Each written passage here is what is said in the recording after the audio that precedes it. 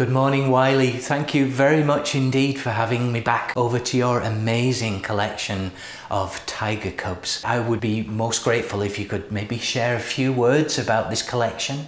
You bet, Mike. I'd be very happy to do that. I became really excited about Triumph Tiger Cubs in about 1961, and I was riding them an awful lot down in the Tillamook Burn with many of my friends at that window of time from 61 on through 74 and 5.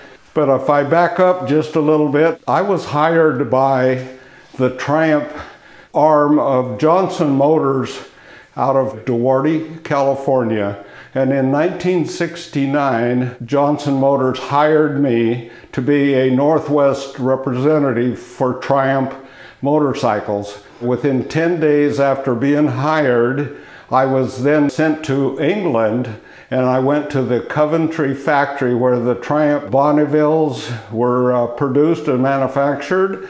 And then they took me on a high-rise bus and I went up to Birmingham, England. Then I went through the BSA factory there. Anyway, I've been riding motorcycles ever since 1948. And my first motorcycle was a Mustang motorcycle called a Mustang Colt, but we'll get into that later. I started this Triumph Tiger Cub collection. I have everything from 1957 through 1967, and I have a total of 13 Triumph Tiger Cubs. The first year they ever came out with a swinging arm was in 1957, and they had the 200cc bike, but they had the ignition coil. And then in 63, they came out with the ET ignition, or the side point ignition. And so I have this 57 that started off with just a little carburetor and an ignition coil and a little round barrel, and it has the nacelle headlights. And then the 57 8s and 9s were virtually identical. And then in 60 and 61 they changed the forks, and they became a little teeny bit more robust and a little bit stronger front end fork assembly. So I have representation here of 57s to 63s, 64, 65s, and 67s. Probably one of the nicest motorcycles that I enjoyed was the 65, 66, and 67s. The reason for that is they came out with what they referred to as a square barrel, and they had a very good front fork assemblies. They were almost like the Triumph 500cc front fork assemblies, and the ignition system and wide ratio gearboxes, and so they worked wonderfully well for me. We called them the Triumph Tiger Mountain Cubs, and they had the yellow tanks, and so they were very recognizable. In my opinion, it was the ideal motorcycle to own during that window of time, and that was typically my favorite bike. The street bikes, in a 65, I have one of those also, and it has the low exhaust system on it. So they called it an SS model. And then in 66 and 67, which were again virtually identical, and the last year was 67, and they had the orange tanks. This is the way we would strip down the 65s. We would strip them down and run an alloy fender or Preston Petty plastic fenders, and then we'd take the headlight off and all the electrical for the headlights or a horn. We would take that off. We would lighten it up as best we could. We would typically install a short seat like that right there. And then instead of having a muffler, we would run a straight pipe or a very, very light muffler to it so that it would give us a maximum horsepower that it would be possible. And so we would typically just strip them down and only have on there what's necessary. The colours are just so vibrant though, aren't they, as well? The beautiful colours like this blue one here, and that green one there in the middle, and the oranges. They're just gorgeous colours, aren't they? Yeah. Well, we have the two bikes. We have this one right here and this one right here. and these were 65s. What's unique about, and I forgot to mention, that it has a different Kickstarter. It flips out, and if I could reach my hand in there, I could show you this. Oh yes.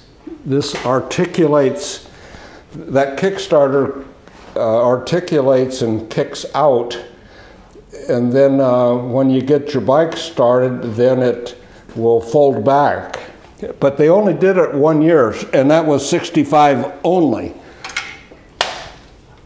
And then they fold up real nice and tight against the engine. And to reiterate, the 59s had 200 cc's, and from 57 through 67, they maintained that 200 cc's.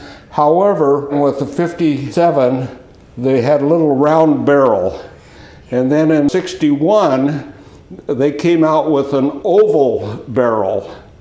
And then in 1965, they came out with a square barrel, which is why I always favored the 65, because it had the square barrel and it had the flip-out Kickstarter, and then they have a heavy-duty front fork assembly. That is probably the reason why I kind of favored the 65 model of all the years that I did ride 61s and 2s and 3s, because I would trade with Cycle Hub, and I became extremely good friends with Cliff Major. I always bought a brand new motorcycle every year from 61 through 67, so I've ridden every one of those models.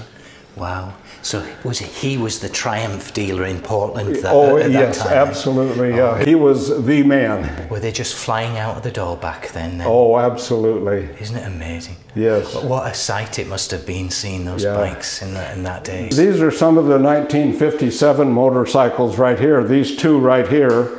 They again represent some of the finest motorcycles and the Cubs that were ever built. That was again through that era of 57 to 67. And so I had an awful lot of fun riding these things in the Tillamook Burn and in the hills and the trails. And even though I had a Triumph Bonneville, I always kept the Bonneville more for road use. And the Triumph Tiger Cubs worked extremely well for me. Were they really popular back then? I mean, did they sell a lot of them? Johnson Motors was selling every bike they could get a hold of when these Triumph Mountain Cubs came out. And so they were two of them in a crate. They came in from Coventry, England. Like I said, I've bought some of these all brand spanking new, and I hope you enjoy the collection. They're such pretty bikes, aren't they, Wiley? Well, I think so. They're lovely, aren't they? They're very sort of, I know they were a robust bike, but they look quite pretty, don't they? Yeah, that's exactly the way I thought and feel, and I even feel that today. They're just so clean and neat. What's on there is needed and necessary. Yeah. And they're almost like jewellery, aren't they? You know, well, to me they are, yes. So did you always intend to keep going, or did you just buy one and then it just snowballed from there? Oh yeah, right, yes. I had no idea I was going to do what I did. How long did it actually take you to restore all of these bikes then? Did you have several restorations going on at the same time, or did you do them sequentially, one after another? Yeah, well, that's multiple questions, but typically it would take 8 months to a year almost, because sometimes the parts, bits and pieces were extremely hard to find. 8 out of these 13 bikes were totally restored. Every nut and bolt came apart.